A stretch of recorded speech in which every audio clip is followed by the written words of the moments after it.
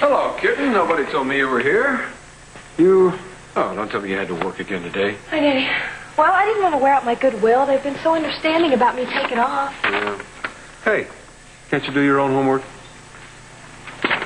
Hello. Well, you haven't changed your mind then, huh? You still gonna go? That's right. Woo! I wish you would reconsider. What a knockout. You like it? It's yours. Look, Dad, look. The Capwells have nothing to be afraid of. If Lionel Lockridge wants to go on TV, then let him. I just think we should be there, dressed to the hilt, watching him make a lunatic of himself. Otherwise, people are going to think we just sink that stupid ship of his, right? Well, you were there when the divers brought the stuff up. How'd it go? Well, I must say it was rather dramatic. I kept an eye on the crates. Nobody tampered with them, but you've yet to see what's inside or in that gross old safe they dragged up. I mean, you're going to watch.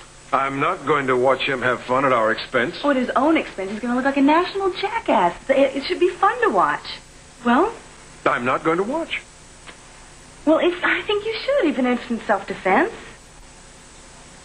Well, okay. Goodbye. Bye. Watch for me. I'll be the one sticking my tongue out at the camera.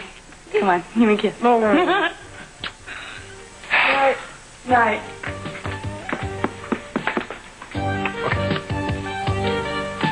The Metropolitan Museum has represented itself along with a delegation from the Louvre in Paris.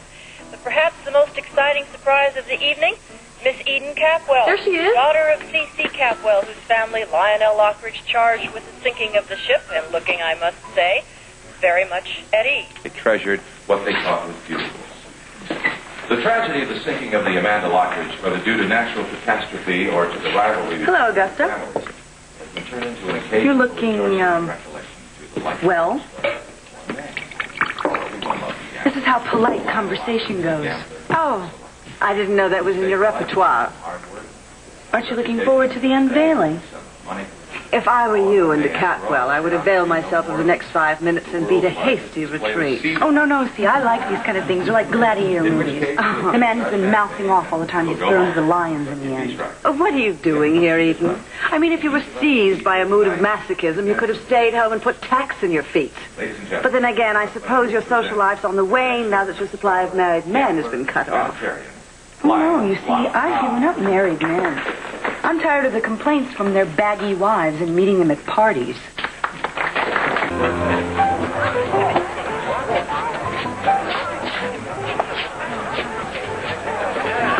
Glad you came. Have a deviled egg. You look lovely, as always. So how's it feel to be a real live flash in the pan?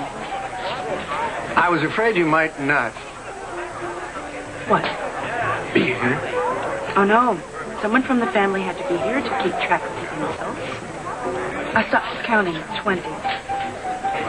I'm not doing this to hurt you. Oh, no. No, you're doing it to ruin my family. I'm just an innocent bystander. I'm not trying to hurt anyone. This war between us has been going on for about 100 years. Bad feeling. Both blame the other. Figured if we can find out what the truth is and face it, let it rest. Yes, but who really cares what happens? Excuse me. You know, they always oversalt the pate.